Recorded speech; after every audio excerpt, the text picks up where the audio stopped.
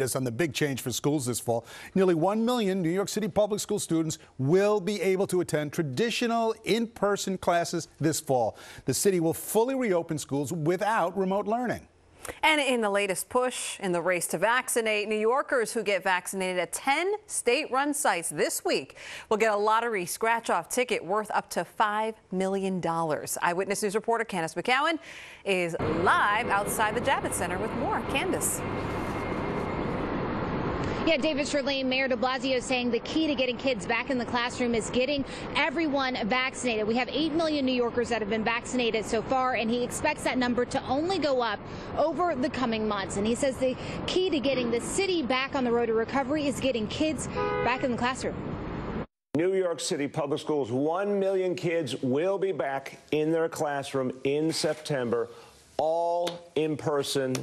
No remote. Mayor de Blasio making the announcement on MSNBC this morning, giving parents and teachers plenty of notice about what is coming this September.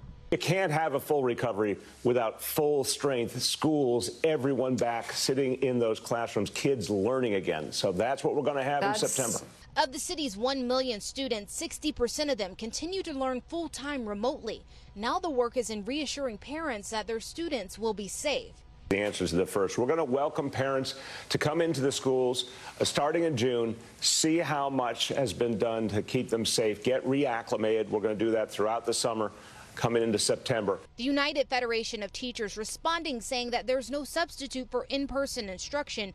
New York City educators want their students physically in front of them, but going on to say we still have concerns about the safety of a small number of students with extreme medical challenges. For that small group of students, a remote option may still be necessary. This as the mayor announces more incentives to get New Yorkers vaccinated, announcing today that at city sites you can qualify for staycation packages, gym memberships, Broadway shows, and even 3-day passes to the Governor's Ball.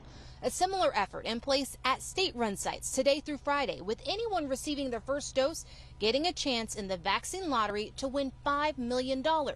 Which is motivating for some. So I want to know if I can get me one of those tickets. I hope I win all of it. I need it for my space project. I was going to get my shot anyway, but sure, chance to win money, I'd do it. Yeah, especially after this year. Yeah, and when it comes to schools, the mayor says he is hoping that the CDC will relax its social distancing rule of 3 feet between each student as the summer goes on, as those infection rates continue to go down and the vaccination rates continue to go up. Now, I spoke with one teacher today who says it will be hard to return to the classroom after being out after 18 months. She says she is anxious but knows it is time. Live here.